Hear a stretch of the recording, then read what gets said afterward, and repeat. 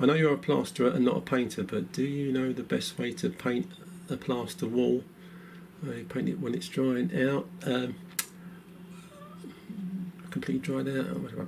Well, I'll tell you what, when it comes to painting, if a wall's completely dried out before you paint it, I always recommend to a customer, or if I'm doing it myself, a couple of watered down coats of emulsion first.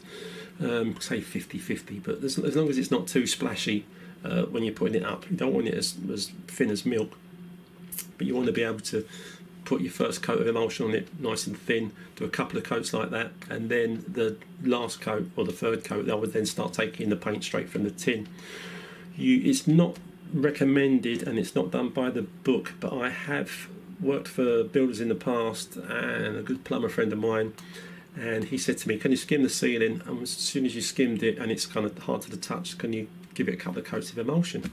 And at the time I said to him, that don't sound like a great idea, mate.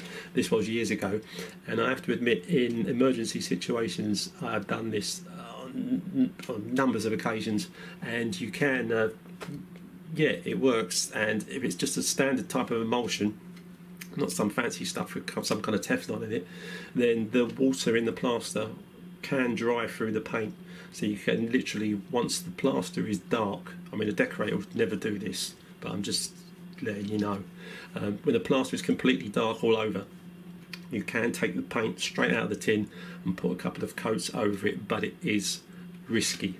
So 9.9 times out of 10 it works absolutely fine. And the second coat does make it look really white, and then it will look a bit patchy as the different colours kind of, as the water comes through it, and eventually the whole thing then will look really white and be great.